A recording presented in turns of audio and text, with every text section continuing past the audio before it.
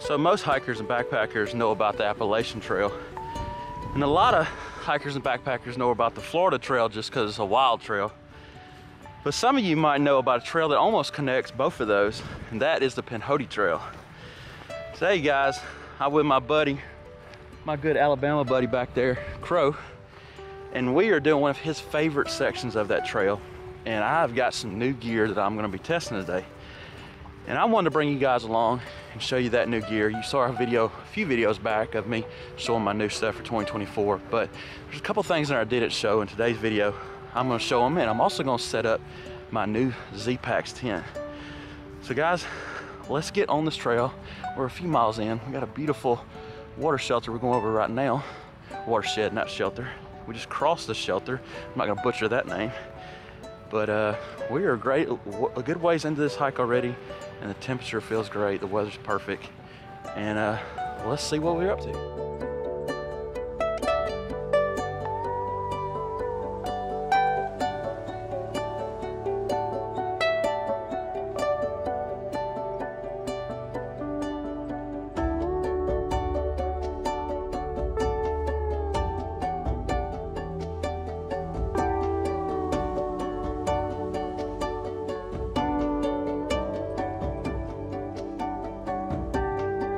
The 30-mile section we're doing goes from the bottom of Duggar Mountain to Chiaha, or I think Crow said Highway 20. So far it's been well maintained, and we are just cruising. I think we're about 3 or 4 miles in now, but very pretty, very quiet. But yeah, so far it's a great section of trail. I see why he likes it so much, and it's just cool to be on the Pinhoti as it is on any of these major trails.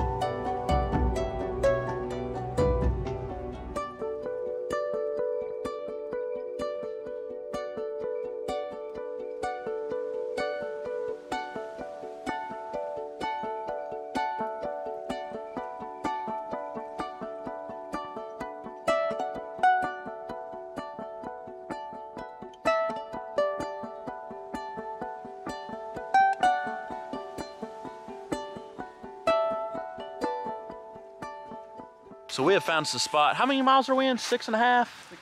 So about 6.5 miles. That's gonna give us a big day tomorrow. But today is gonna be more about camping. Tomorrow will be more about high miles. So we found a nice spot by this creek I just showed you.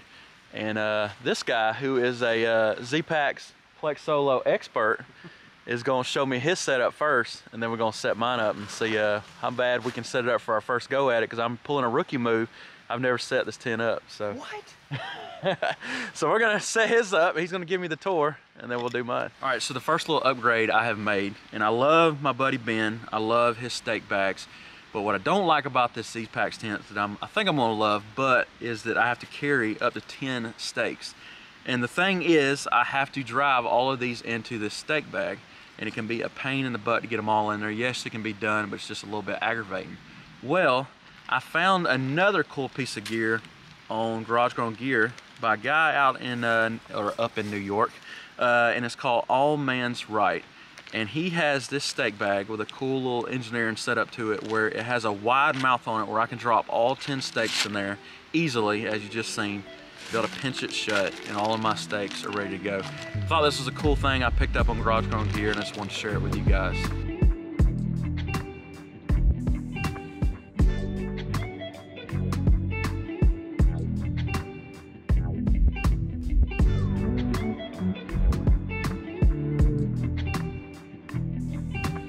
So for first try, it isn't perfect, it isn't the most ideal, but it's a start. Definitely need to get in there and play with the bathtub a little bit and kind of tune it. I was thinking about my buddy Dave, and he was talking about those guys in there too, and whether he was gonna keep them or not, but I see they're in there and need to have adjustment. Z-Packs left me a little bit of frayed rope in there too to clean out. But anyways, definitely on a little bit of a slant going on one corner, so it's throwing off stuff, but this is for a first try. I feel like we're somewhere to start. And you can also tell that my Tyvek is not correct. That's because it's for my X-Mid. I have not bought one for this tent yet. I just wanted to see what I needed to do to cut it down. So yeah, that's why it's a little bit much under there. I have it folded up, but I've got all 10 steaks on there, all my guys set up.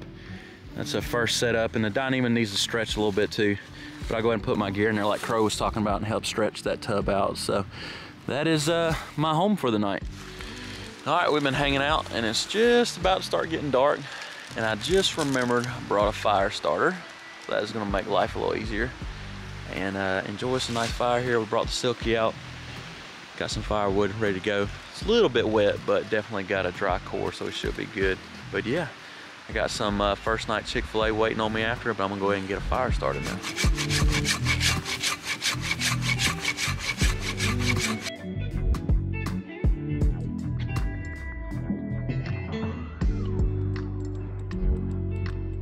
Call this the dinner of champions on first night.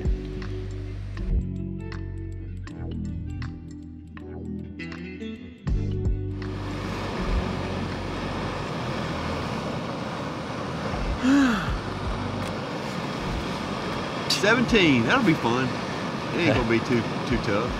Oh no. We'll probably be there, you know, before dark, because it's not gonna be tough hiking.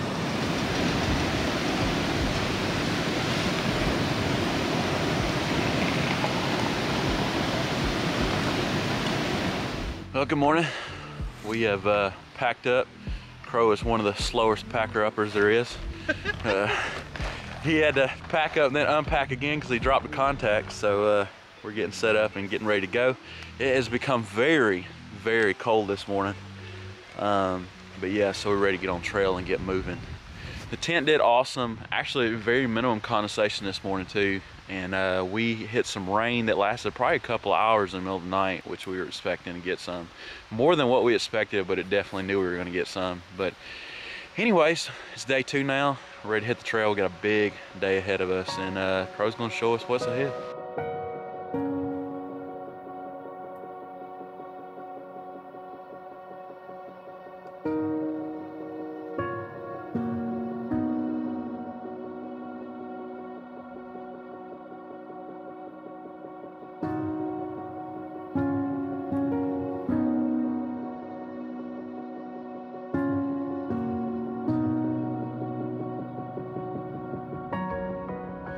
So another piece of gear I'm trying out on this trip is this Appalachian Gear alpaca hoodie.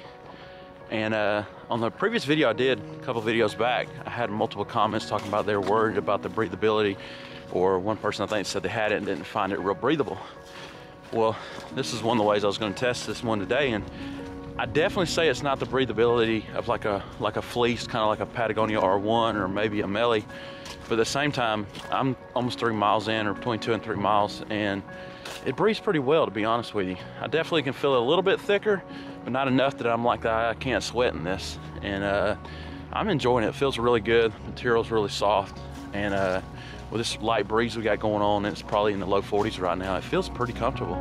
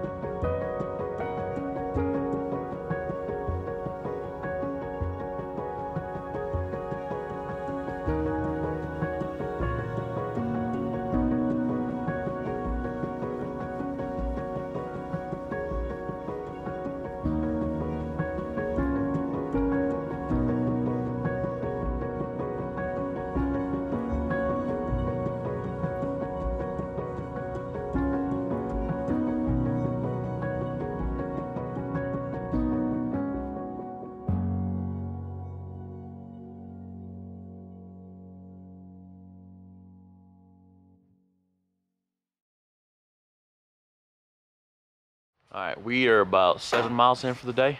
We have made it to Laurel Shelter. It's a pretty sweet setup right here on the Pinhoti. Just gonna take a nice little break here and hanging out for a minute. And I don't know what Crow's doing over there. He's just playing with random stuff. But anyways, we're just gonna chill for a minute and keep on going.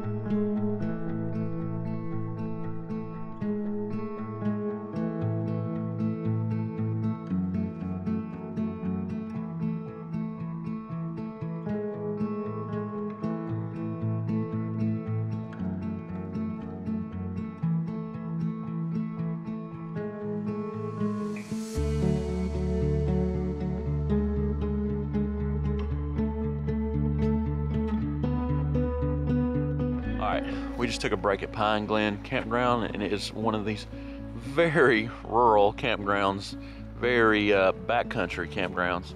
Anyways, we got a little bit of fuel to recharge, I think. Crow, what'd you say, 5.9 miles? 5.9 to the shelter, yeah. Okay, so that is where we're headed for the night, and I'm already thinking about dinner, even though I just had a big snack. Absolutely. So, it's gonna be a cold night, so I'm gonna have to fatten up for sure. So anyways, we're heading on. All right, guys, we have made it to Lower Shoal Shelter. I think Crow has never been happier in his life. Our toes are a little tingly right now, so yeah, we got a beautiful Split Creek view behind us right here, and then the shelter, and we're excited to be at camp finally. And I am hungry, so I'm about to be eating soon. So another new piece of titanium gear I'm trying out is this Soto 750 milliliter pot. And as you notice, it has no handle on it, but this is where the nice benefit over my Tokes pot is it comes with this toggle or clamp there. So when I've already boiled water, I can literally go like this, pick it up, and not worry about burning my fingers or having to grab something to hold it with while I'm trying to pour it. So it's just as light as the Tokes, but has a more convenient way of grabbing it while it's boiling hot.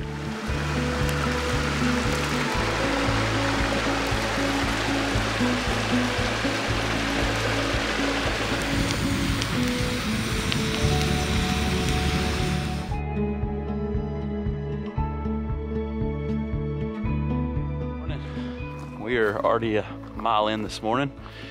Got up about 5. Crow went to bed like a really old man, like 4 o'clock. But I ain't gonna lie, I was soon after. I had me a little fire for a little bit. But we want to get on trail early. I gotta get on home to Rachel and the baby. But we're up here. What's this road? Highway 20? No, dirt road. It's a dirt road. We'll just call it that. And we're about to cross over, and we got probably a little over 6.5 miles left to the car. But very pretty morning, very cold. It was very cold last night, probably high 20s right now.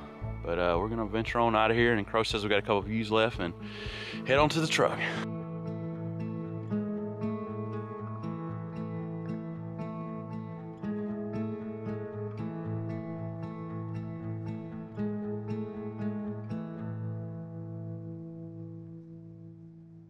Crow said there was one awesome last single campsite spot as we're coming off the trail within a couple miles. But look at this nice sea here, and look at this view. Wow, can't beat that at all. Little fire pit and a perfect chair, an easy spot for camp. I gotta come back here. Awesome. Well, guys, I'm gonna go ahead and wrap this video up right here. Thank you for watching, and thank you for checking out some of my new gear with me and seeing my first time on trail with it. Definitely a quick fan of the Plex Solo, and definitely gonna be using it a lot more this year. Got a couple big trips that it's gonna be great for. And just want to say thanks to you, Crow, if you're coming up here. This is an awesome section of the trail. He wanted me to show his favorite part of the Pinhoti Trail, and I had a blast. Just say thanks again, man. Really enjoyed it. Sure, buddy, that was fun. And that's the end of this. Again, thank you. If you got any comments, if you got any questions about the new gear I bought, and I appreciate you watching. See ya.